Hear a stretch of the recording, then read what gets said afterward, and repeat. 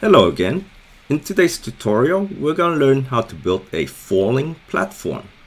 Let's get started by clicking on the Create New Experience button.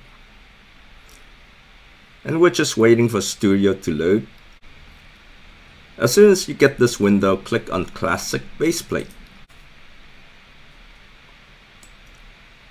Now we're going to add a part, and you can resize your part if you like.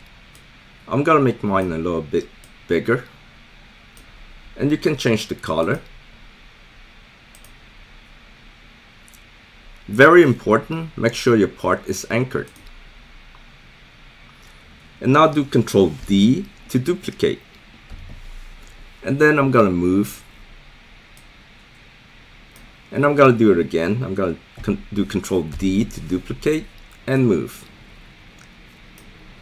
Next thing I'm going to do is I'm going to select all three parts, and I'm going to do Ctrl D one more time and move. So that's enough parts. Now I'm going to go to my workspace, and I'm going to add a spawn location. And let's select that spawn location and move it to the beginning of the row. Let me adjust my camera, and I want to scale that spawn location, make it a little bit smaller.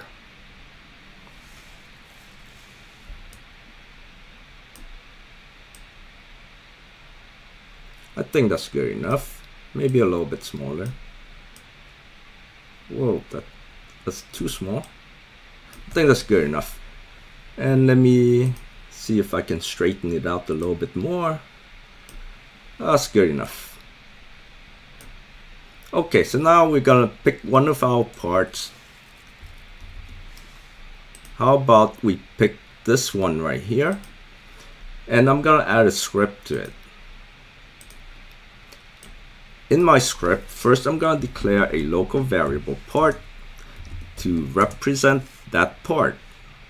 Part equals to script.parent.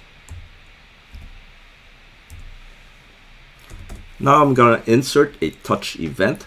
So I'm gonna say part dot touch colon connect to a function.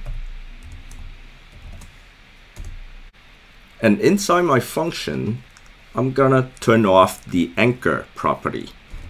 So remember when we built the part, we anchor all the parts. Now I'm gonna turn it off. So I'm gonna say part dot anchored equals to false.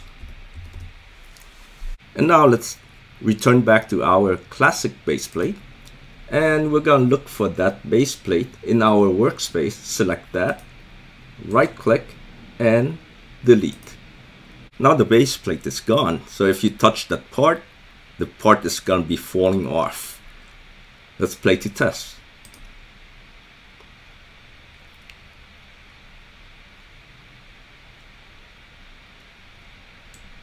First, I need to make it to that part. I'm not sure, I think it's the next one. Whoa, look at that, it's falling.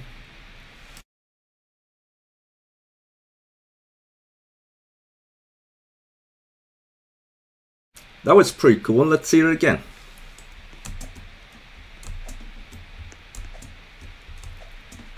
And whoa, that's how you built a falling platform.